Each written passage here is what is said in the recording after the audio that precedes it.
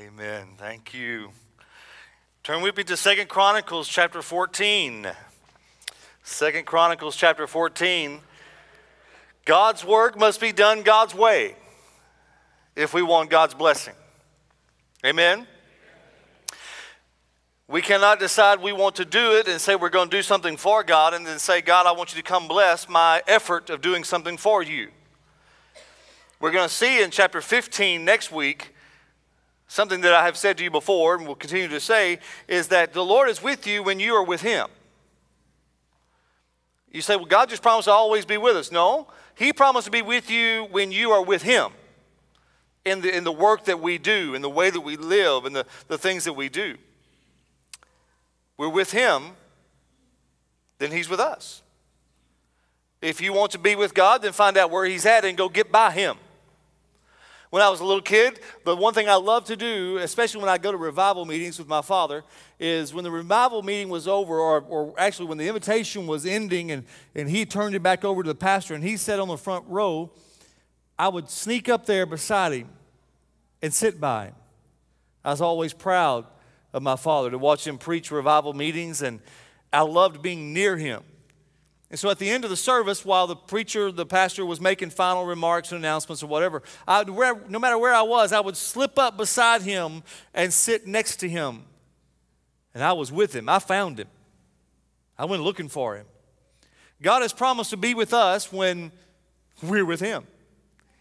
God's work must be done God's way. We began this morning in chapter 14 talking about Asa and seeking God in war.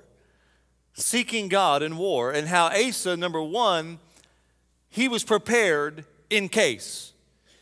As I mentioned to you, he had 10 years of peace, and in those 10 years, he did not waste his time.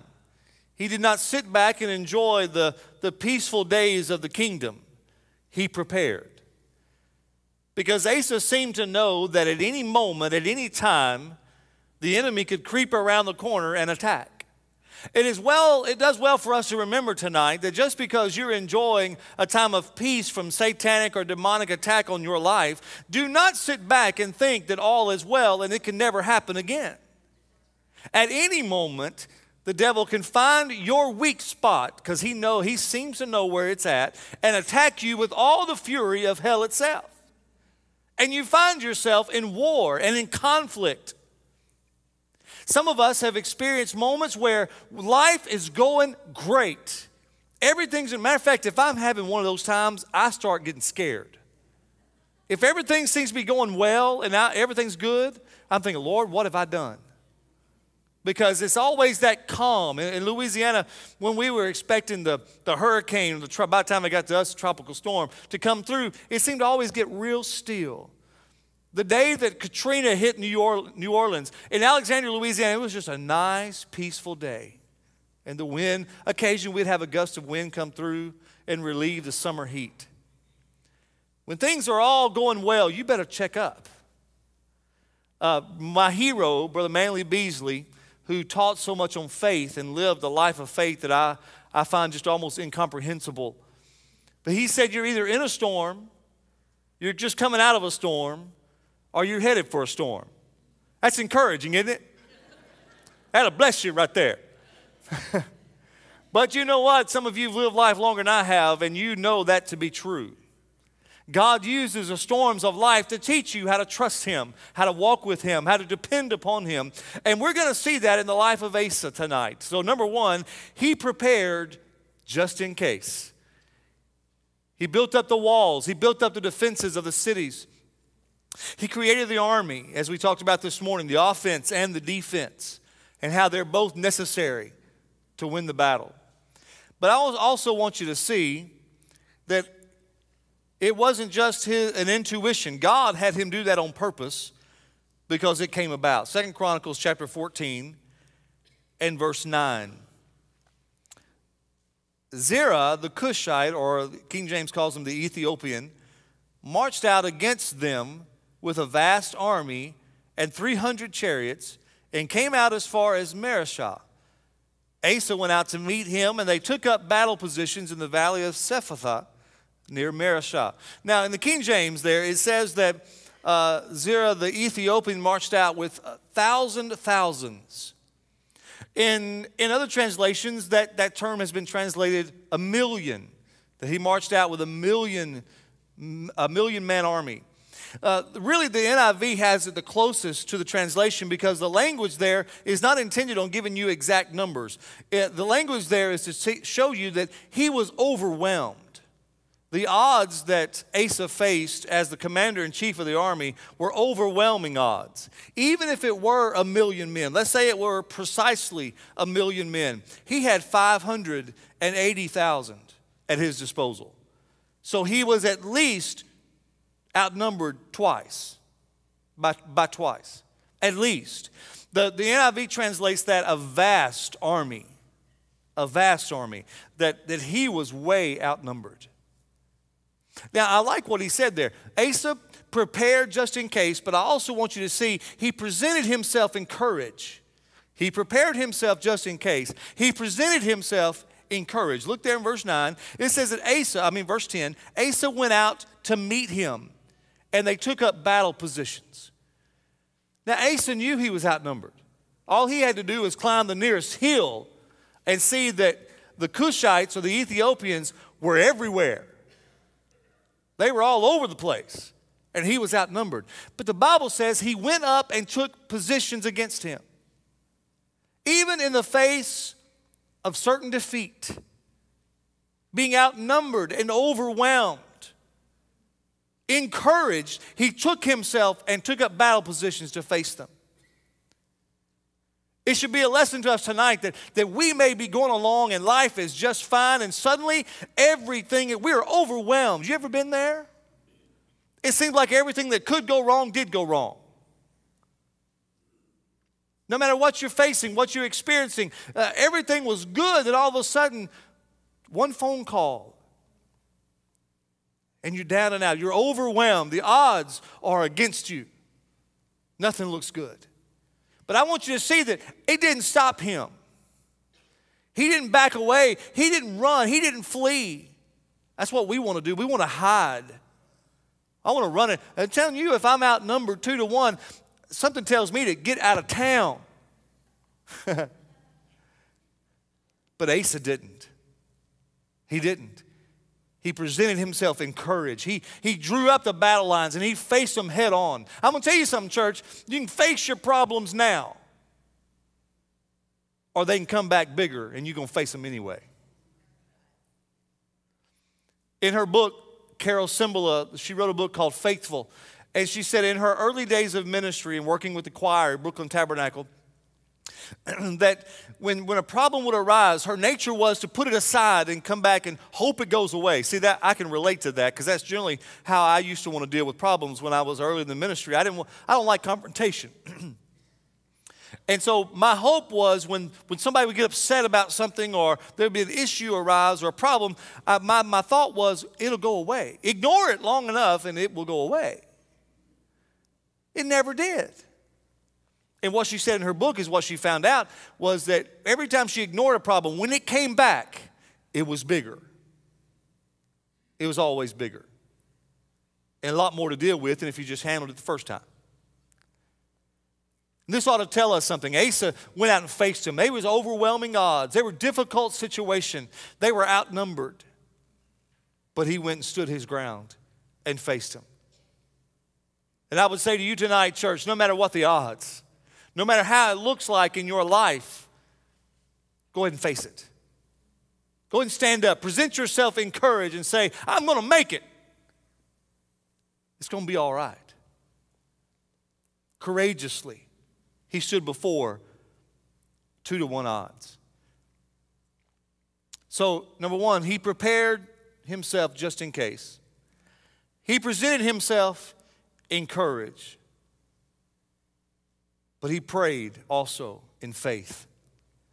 In the next verse, if you'll look in verse 11, he did what he knew to do. I want you to notice that. He did what he knew to do. During the peaceful times, he built the army. He built up the defenses. He did everything he knew to do. He took himself to the battlefield. He didn't run from the fight.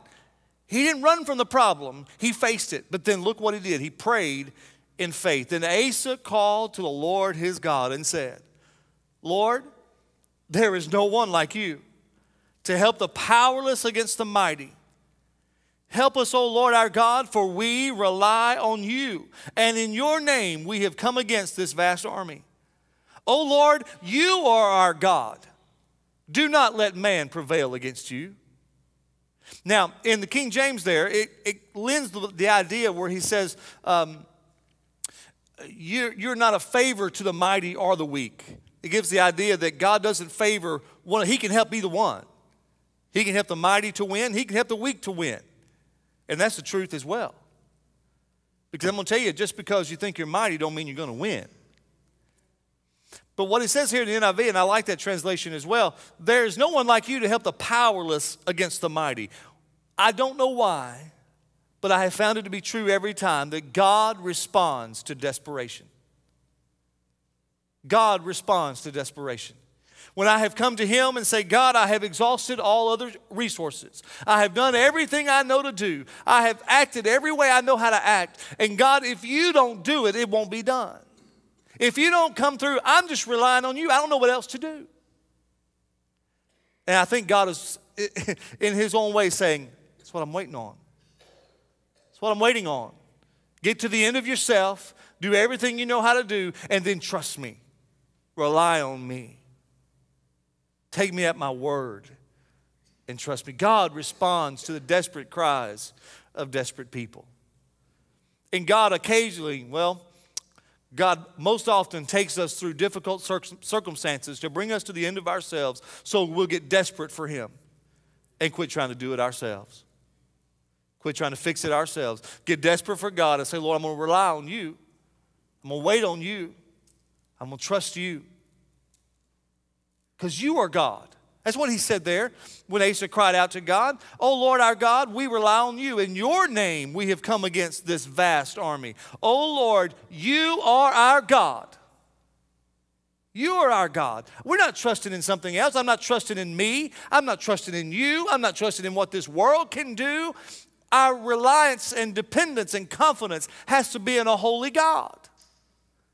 Our desperation has to be for God. We can trust in a whole lot of stuff. But if you want help, it comes from your trust in God and rest in him.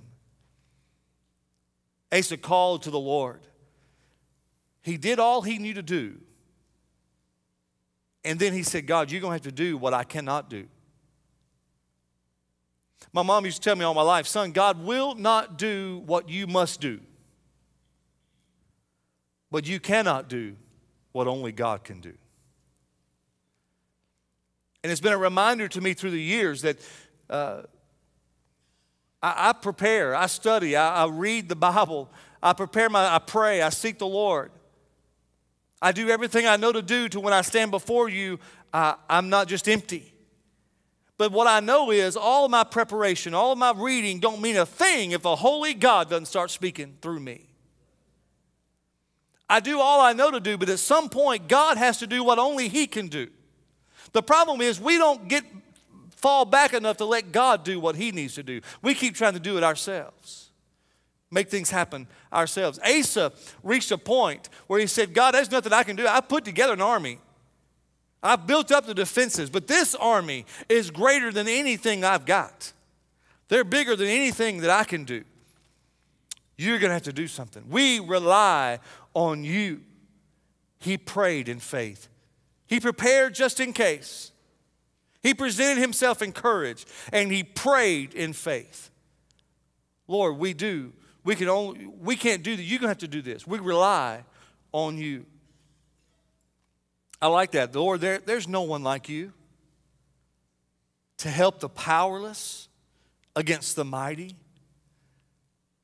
You know, I can only imagine in the theater of my imagination that Asa, up until this point, might have thought he had a good army. 580,000 men, that's good. That's a big army. They've been trained. We had the offense. We had the defense. Everything's ready. We're good to go. Until the Cushites showed up. And they had at least twice the number of men he had. Suddenly, everything he thought he had going good for him was not enough. And everything we try to do in the flesh, what we will find out every time is it's not enough. It's not enough. What God is waiting for you and I to do is to say, Lord, I've done all I know to do. You're going to have to take me and whatever I am and work through me and do something way beyond what I'm capable of. Because in my flesh, I read it this morning in my devotion, in my flesh dwells no good thing. But my dependence, my reliance is on you. We're going to see over in chapter 17 when King Jehoshaphat, came against the same type of situation. And in his prayer to God, he said, Lord, we don't know what to do, but our eyes are upon you. He said, we rely on you, and in your name, it's a spiritual battle. In your name, God, this is to show people who you are. This isn't about us as Israelites. This isn't about us as First Baptist Church. We want a world to see what God can do. The miracles of a holy God.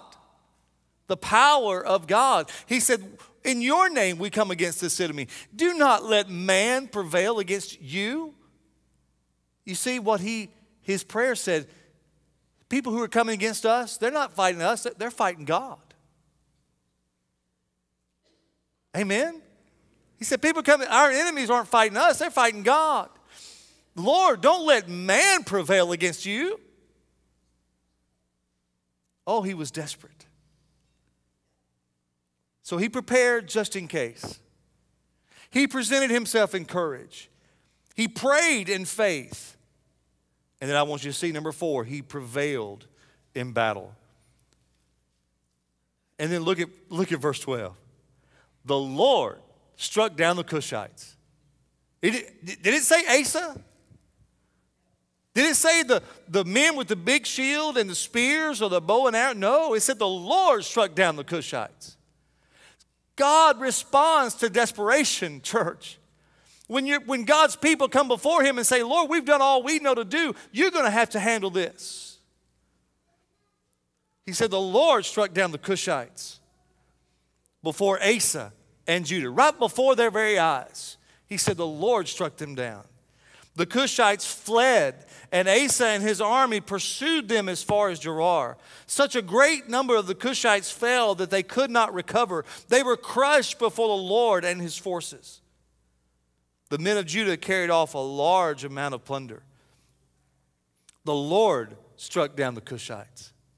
If we could remember that, church, that the Lord fights the battles for us. We may come against tough enemies. We may face the devil in ways that we didn't know were possible. But the Lord fights the battles. He won the victory already. Satan is a defeated enemy. Amen? He's already been defeated. All he can do now is cause you fear. And the way he does that is he throws things your way you were not expecting. He puts situations and circumstances in your life that overwhelm you and confuse you and surprise you. And the first thing we do is sit back and go, oh, God, what did I do to deserve all of this? But why don't you quit feeling sorry for yourself and trust a holy God to take care of you? And cry out to him in desperation and say, Lord, I don't know what else to do. I'm just depending upon you. And the Lord struck down the Cushites. He fought the battle for them. Matter of fact, it says that, and then the army began to pursue them. They didn't just stand still. When God gave the orders, they took off and pursued them as far as Gerar. And do you know that history tells us that it was almost 200 years before they had trouble with these people again? Amen. Well, that ought to encourage you tonight. God thoroughly won the battle, and it was almost 200 years before this country attacked them again.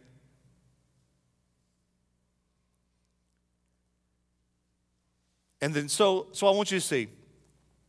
He was prepared just in case. He presented himself in courage. He prayed in faith. He prevailed in battle. And the last thing is, he profited in plunder. Notice what the Bible says.